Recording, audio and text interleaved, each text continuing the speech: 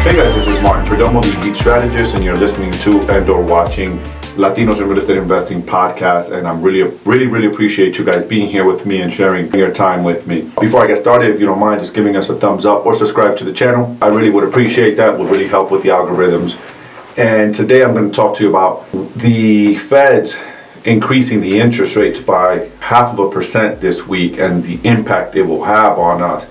And before I even share that with you, I want to share an article here that I just came across on the MLS, and this article says here of housing affordability raises towards not seen since 2006 bubble. I mean, the crisis is, this affordability crisis is absolutely insane. It says with soaring home prices and mortgage rates pushing affordability to levels not seen since 2006 housing bubble, borrowers are increasingly turning to adjustable rate mortgages or paying points to buy down their interest rates. According to the numbers released Monday by mortgage data and technology provided by Black Knight. This means, guys, that people are now, because the interest rates are going up, now people are starting to turn to adjustable rate mortgages. This is not, by the way, this is not a good time to be buying adjustable rate mortgages. As I record this, it's the 7th of May, and the Feds on 3 days ago, increased the interest rates by 0.5%, so 50 basis points. They increased the interest rates by 0.5%. And in real estate, we have the 1% rule. The 1% rule is that for every 1% that the interest rate goes up, we lose 10% in value. Because what happens is affordability becomes a problem, right? Because people are buying, they got to qualify for these mortgages. So they qualify based on their income. So if their income is fixed, but the interest rates are going up, that means that their affordability for the payment, they can't afford the same house that they would have been able to afford a year ago when it was, let's say, $300,000, and this year is $340,000. They can't afford that same exact house because now they have to pay a higher interest rates, and a higher interest rates automatically kicks them out to qualify based on income for that loan. So what happens is sellers now, to sell their houses, have to bring down the prices so that people can get mortgages and qualify for the mortgages based on the new interest rates to buy these houses. In last month's Mortgage Monitor report, Black Knight warned that if mortgage rates rise by another 0.5 percentage point, or if home prices go up another 5%, affordability will hit the worst levels on record. I think we're there already, guys. About 1/3 of housing markets are already there. The best measure of affordability is the payment to income ratio, the share of median income, a home buyer putting 20% down on the average price home needs to set aside market their monthly mortgage payments. In July 2006, on the eve of the housing crash 2007-2009 recession, national payment to income ratio hit an all-time high of 34.1%. If you're looking at history, right, and you're trying to predict the future, because history has a way of repeating itself, and we have to look at this data and learn and know how to analyze it and try to anticipate. With home prices up 19.9% from a year ago in March, and mortgage rates well above 5%, the payment to income ratio now hit 32.5% as of April 21st, Black Knight said. 34.1% was the all-time high. Right now we're at 32.5%, and I think in many markets we're probably there. In the kitchen table terms, the average mortgage payment is up 38% this year alone to $1,884, 72% increase from the start of the pandemic, said Black Knight Data and Analytics President Ben Gabosk in a statement. Now let me get back to you here. This is the impact that interest rates have on affordability. What do I see? So there's a couple of things still going on here. So interest rates are going up, meaning affordability is going down. Markets that are going to be strong, areas in the real estate market that are going to be strong. So if you're buying and holding, you're still rents are gonna continue to go up, in my opinion, because of people are getting priced out of buying houses. So as for us, my flipping business, we have to start being very careful as redevelopers. So rents are going to continue to go up, in my opinion, because during recessionary periods, during difficult times, right, when affordability is low, people are going to have a few choices. Hey, if I move, I'm going to move. If you're renting and they're going to move to something higher because there's no inventory. Their best bet is to stay. If people are not buying houses because they can't afford it, so then what's going to happen is it's going to increase demand for rents. People are going to want to rent more. They're going to want to renew their leases, so they're going to want to go into a new place. Therefore, the landlords are going to increase the rents, and rents are going to continue to go up. I am predicting that we're going to see a slowdown, not a crash. I don't think we're going to see a crash.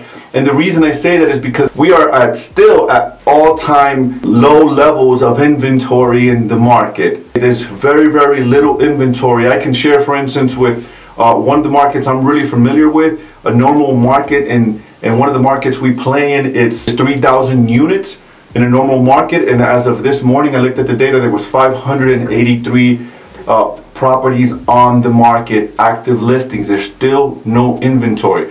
So because of simple supply and demand, people are still going to be buying houses. But this article also goes on to say, as I said earlier, let me share it with you. Let me go to this article here. This article also goes on to say that to cope with rising interest rates and growing proportion of borrowers returning to adjustable rate mortgage loans or paying points to get a lower rate. So what does that mean? That means that people are, instead of going with a 30-year fix, they're going with a 5 or a 3-year ARM and a 2-year ARM. Those were the loans I used to sell. And I tell you, it is the worst time to buy. If you are listening to this and you're going to buy a home, my advice to you is do not get a 30-year fixed mortgage. Again, this is not financial advice. This is what I would do. If I was going to buy a house in today's market, I would not be buying an ARM. And the way the ARMs, the adjustable rate mortgages work is they're good for a set period of time, is usually between 3 to 7 years, depending on the type of loan that you're going to go with.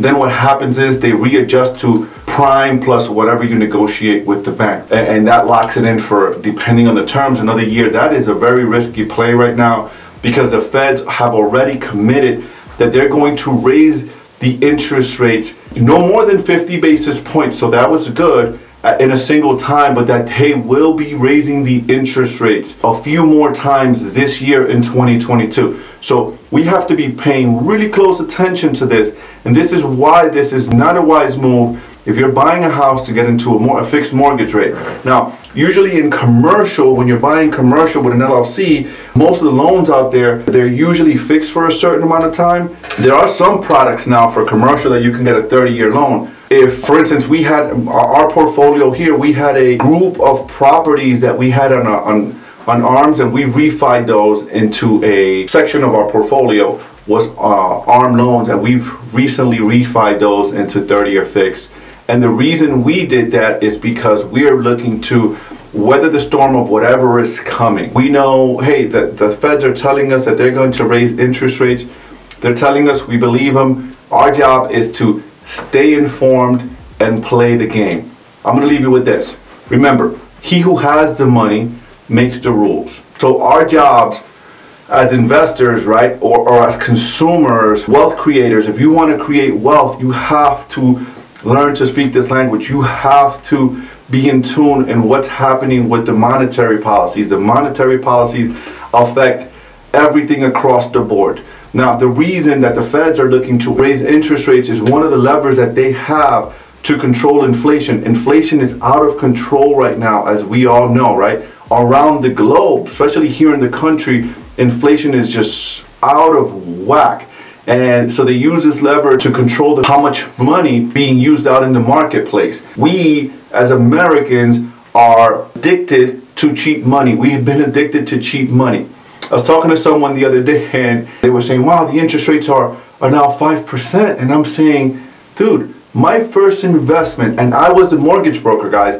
I was the mortgage guy, so I gave myself the absolute best rate. My first duplex, I paid in 2007, I think it was a 7.75% interest rate, and we were killing it, right? And that was amazing at that time.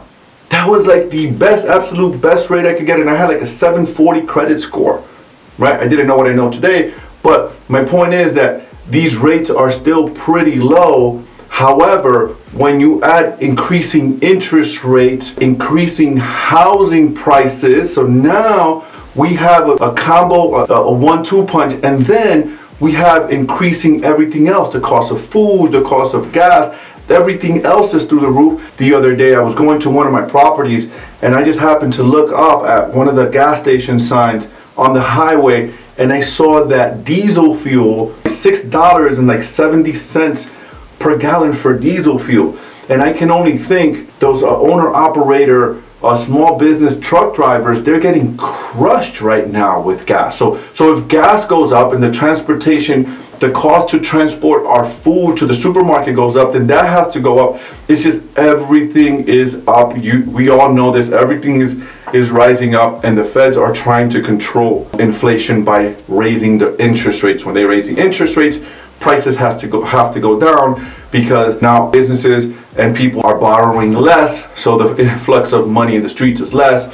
But man, there's some side effects to that move. Anyways, these are my thoughts. I think that 2022 is going to it's going to level off. That I think that single family is going to level off, and simply because of interest rates. I don't think we're going to see a crash. I think we're going to see a flat line this year. It's not going to be like last year.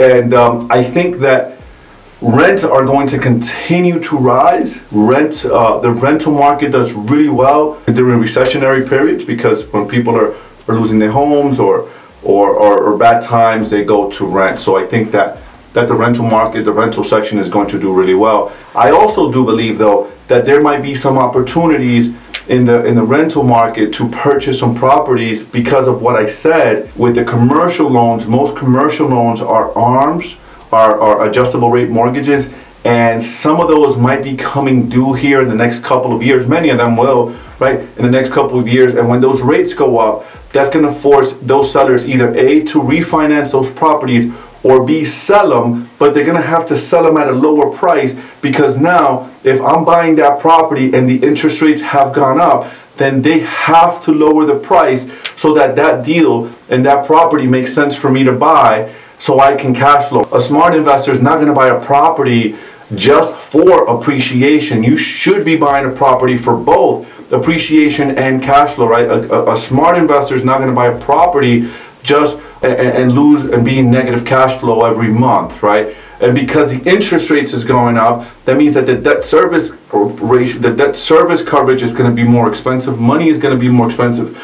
So those sellers that have these multifamilies, right, or these rentals on their commercial loans, they're going to have to sell them at a lower price so that it makes sense and that the new buyer can have some cash flow. Anyways, guys, thank you for watching. Thank you for listening. If you appreciate this content and you thought this was valuable, leave us a thumbs up. Let's discuss it in the comments. Tell me what you think. Tell me what you see. Tell me if you think what I said makes sense, feels right, looks good, or sounds good. Thank you, guys. Appreciate you.